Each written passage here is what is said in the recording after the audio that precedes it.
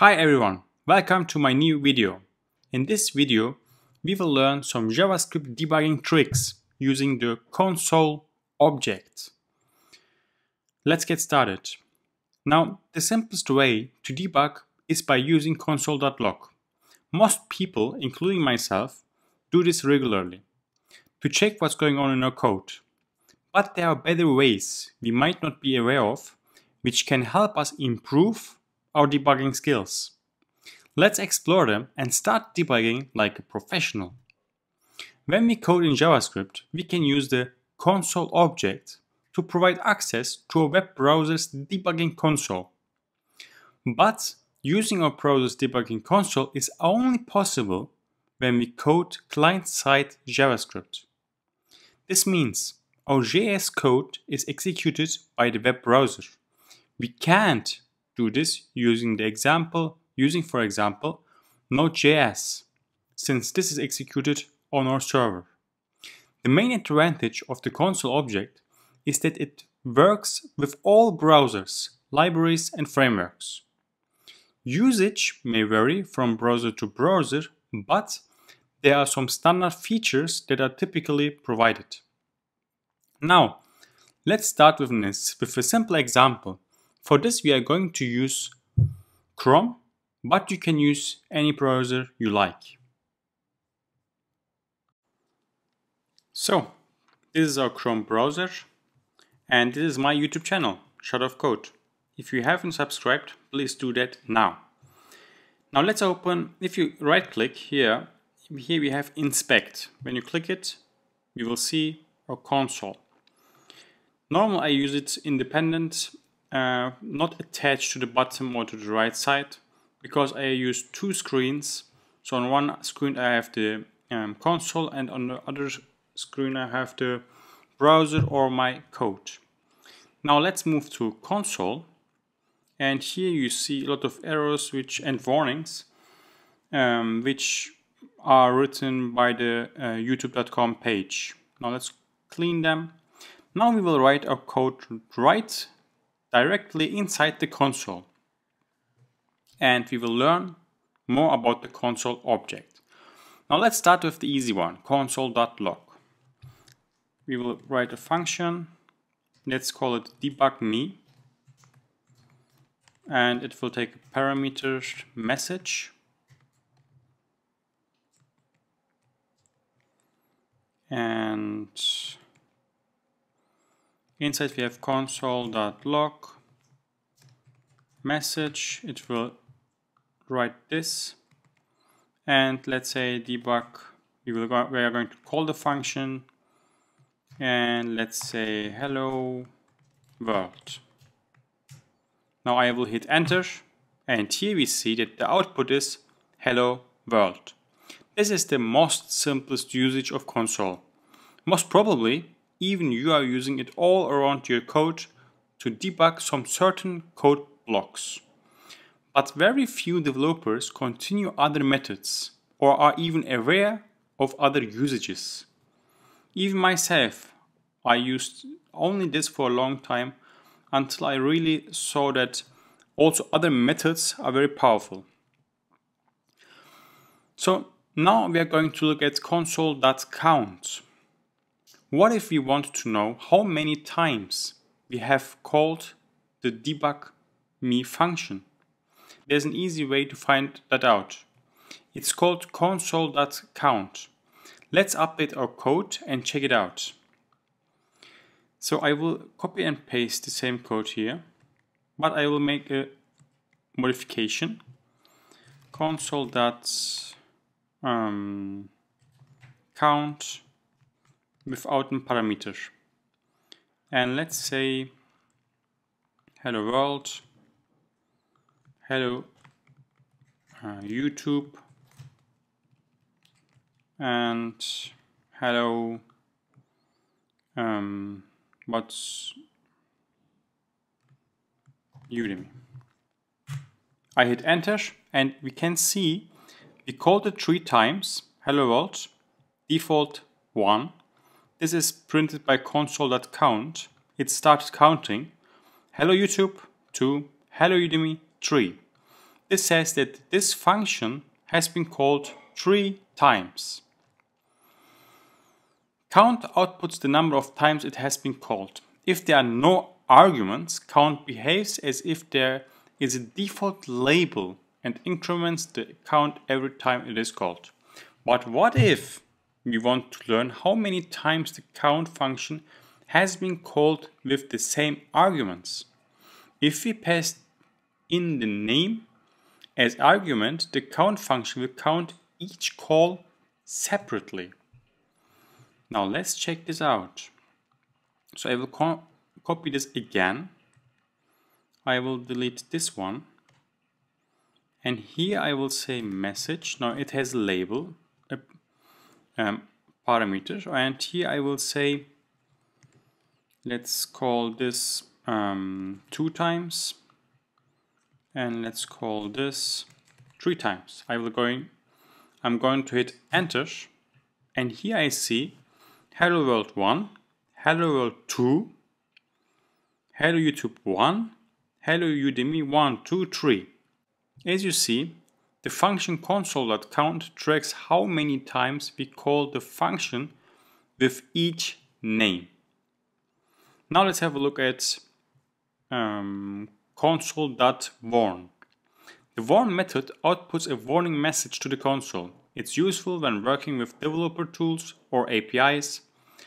Console.warn is ideal for letting users know something might not be correct, such as omitting an argument or letting the developers know the API version is deprecated. So let's think about a function. Function check token. We are going to check if a token is expired or not. If expired, here this is the parameter we are going to pass in. Then we will write console.warn token is expired. This is a warning to the developer or to the person who is calling it.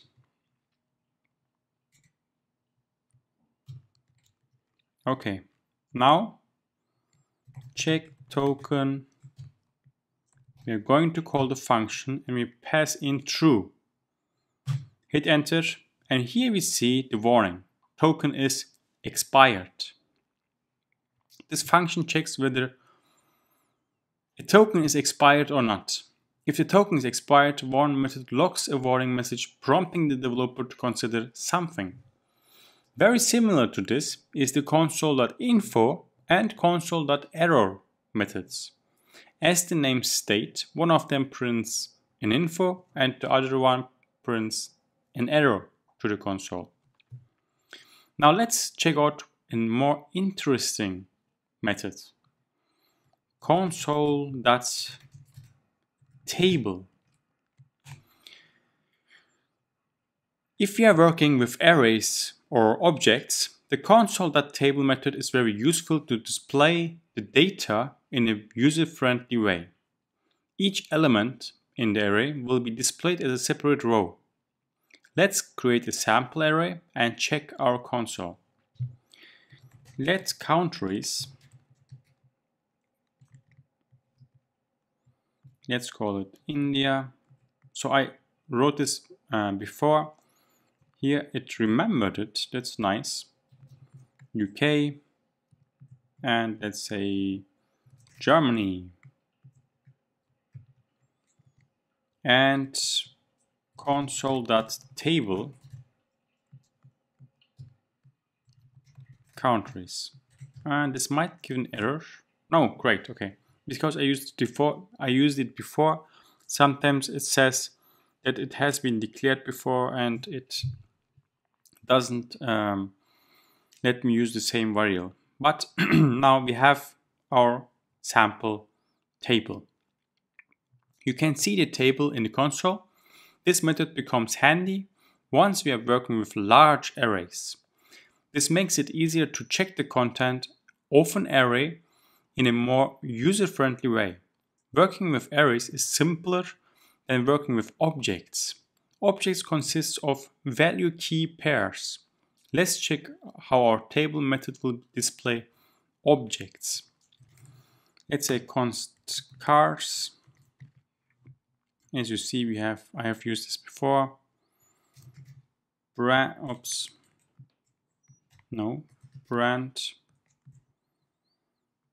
Tesla, and the model is Roadster. console.table cars. Here you see, here we have the key, brand and model, and here we have the values, Tesla and Roadster. If we want, we can log multiple objects in one call, passing objects as parameters and display them in the same table. So let's do this again. Now let's copy and paste this. It's going to be easier. And const phones.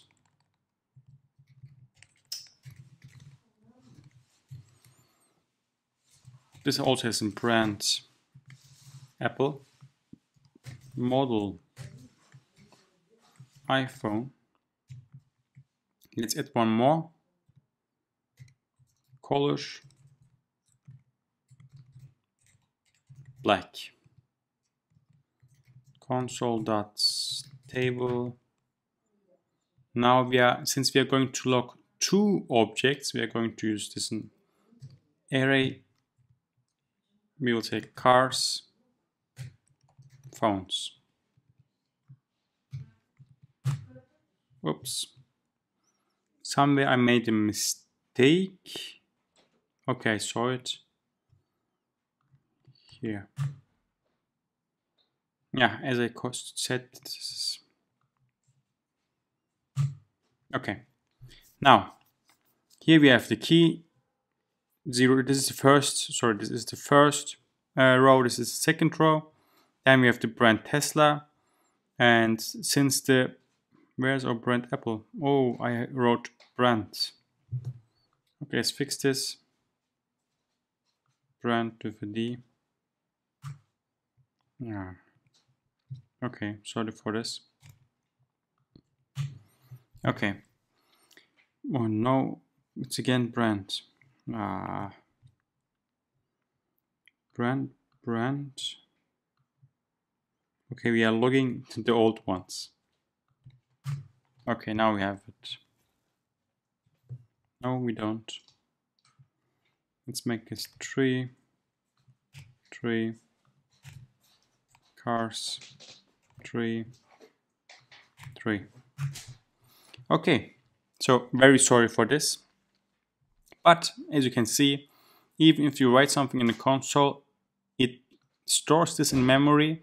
And if you're going to, if you try to define it again, it throws an error. Now we have brand Tesla Apple, model Roadster iPhone, and the color black. This is empty because we don't have any color for this. So it groups these, and if they are single, then we have a column for this key, but it's empty for the other object. Okay. Now let's group objects in a single table. Console.group. When working with sets or linked data, use nested groups to help organize your output by visually associating related messages. To create a new nested block, call console.group. So let's see how this works. Console.log. Here we say start. This is the start of our let's say logging chain. Then we will say console.group and continue. Now what this is going to do is it's going to group the next consoles. Let's say group 1. Console.log group. Now we create a new group. console.log. This is the group 2. So as you can see here, this is the first group. This is the second group. Now we will add one more console log to the group 2. Console.log.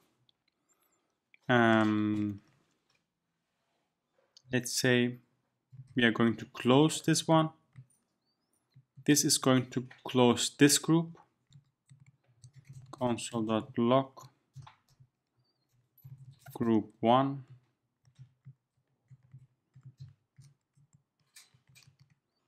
And finally console group end.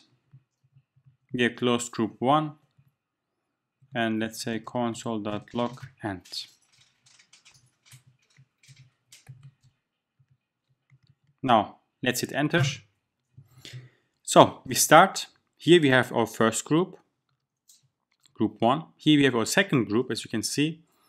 Here we have the first group, then we have here another group. Inside this group we have group 1 console logs.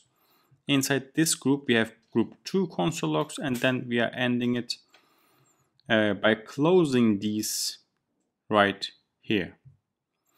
So the following code displays nested block level console statements, useful when working with relation-based data. That's it.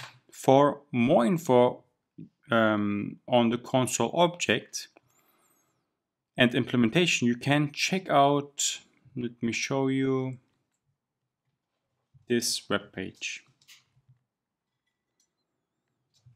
W3 schools object console. Here you have all the different methods and explanations, and I think if you click on them, that's it for now. If you enjoyed, please like the video, and if you want more tips and tricks, don't forget to subscribe to my channel so you won't miss out on new videos.